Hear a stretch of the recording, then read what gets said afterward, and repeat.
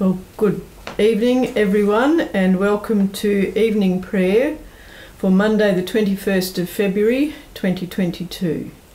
I'm Reverend Amanda from the parish of Harrington and District.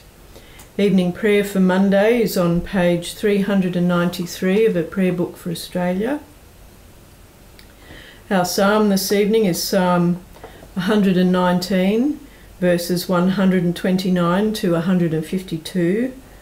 And verse 129 is on page 356. Our reading is from Luke chapter 7, verses 24 to 35. And I acknowledge the traditional custodians of this land and pay my respects to all First Nations people, especially the elders of the Biripi people, past, present and emerging.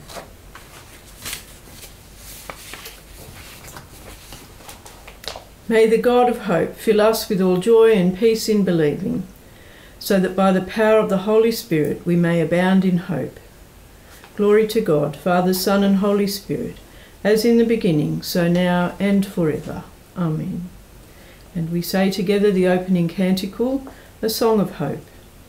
The Spirit of the Lord God is upon me, because the Lord has anointed me to bring good tidings to the afflicted. The Lord has sent me to bind up the broken-hearted, to proclaim liberty for the captives and release for those in prison, to comfort all who mourn, to bestow on them a crown of beauty instead of ashes, the oil of gladness instead of mourning, a garment of splendour for the heavy heart. They shall be called trees of righteousness, planted for the glory of the Lord. The day is now past and the night is at hand. Let us pray with one heart and mind. Father of lights, receive the prayer and praise we offer you as our evening sacrifice. Make us a light for all the world, delivered by your goodness from all the works of darkness, through Jesus Christ, your Son, our Lord. And our psalm, Psalm 119, on page 356. You can say this with me or in alternate verses with me. Wonderful are your commands, and therefore my soul keeps them. The unfolding of your word gives light. It gives understanding to the simple. I open my mouth and draw in my breath, for I yearn for your commandments. O turn to me and be merciful to me, as is your way with those who love your name. Order my steps according to your word, that no evil may get mastery over me. Deliver me from my oppressors, that I may keep your precepts. Make your face shine upon your servant, and teach me your statutes. My eyes gush out with streams of water, because they pay no heed to your law. Righteous are you, Lord God, and just are your judgments. The commands that you have commanded are exceedingly righteous and true. Zeal and indignation have choked my mouth, because my enemies have forgotten your words. Your word has been tried in the fire, and therefore your servant loves it. I am small and of no account, but I have not forgotten your precepts. Your righteousness is an everlasting righteousness, and your law is the truth. Trouble and anguish have taken hold on me, but your commandments are my delight. The righteousness of your commands is everlasting. O give me understanding, and I shall live. I call with my whole heart. Hear me, O Lord, I will keep your statutes. I cry out to you, O save me, and I will heed your commands. Before the morning light I rise and I call, for in your word is my hope. Before the night watch my eyes wake, that I may meditate upon your words. Hear my voice, O Lord, in your loving mercy, and according to your judgments, give me life. They draw near to me who maliciously persecute me, but they are far from your law. You, Lord, are close at hand, and all your commandments are true. I have known long since from your commands that you have founded them forever.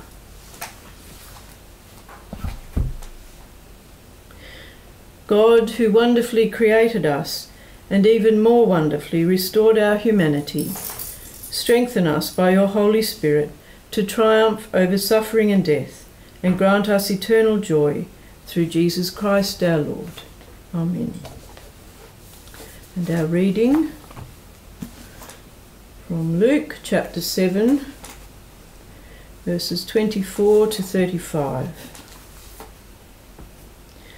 When John's messengers had gone, Jesus began to speak to the crowds about John.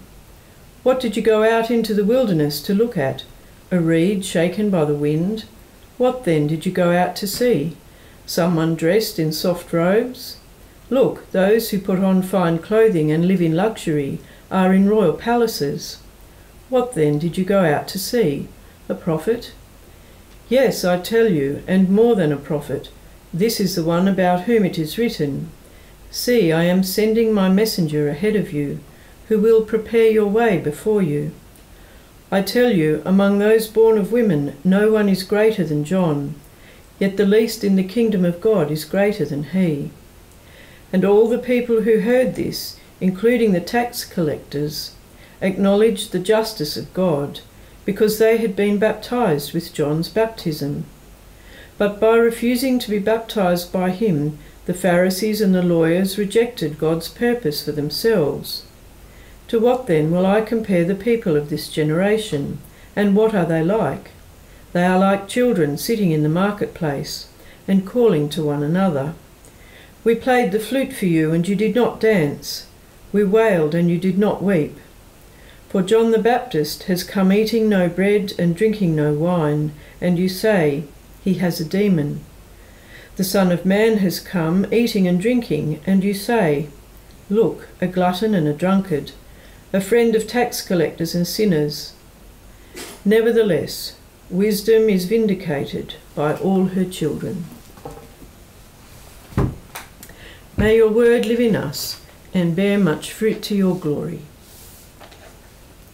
And we say the second canticle together, a song of God's children. In Christ Jesus, the life-giving law of the Spirit has set us free from the law of sin and death. All who are led by the Spirit of God are children of God. It is the Spirit that enables us to cry, Abba, Father.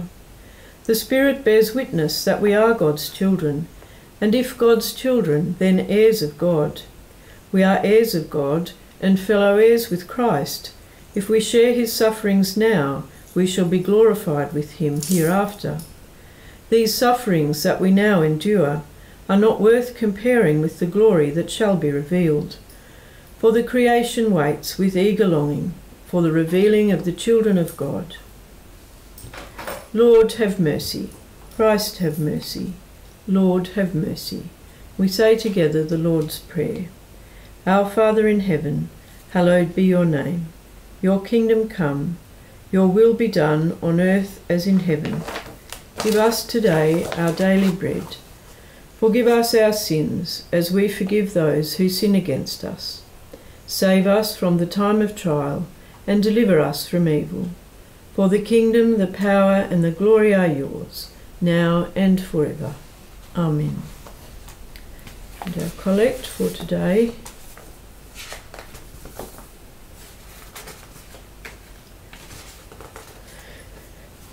God of compassion, keep before us the love you have revealed in your Son, who prayed even for his enemies. In our words and deeds, help us to be like him, through whom we pray. Jesus Christ, our Lord and Saviour. Amen. Prayers.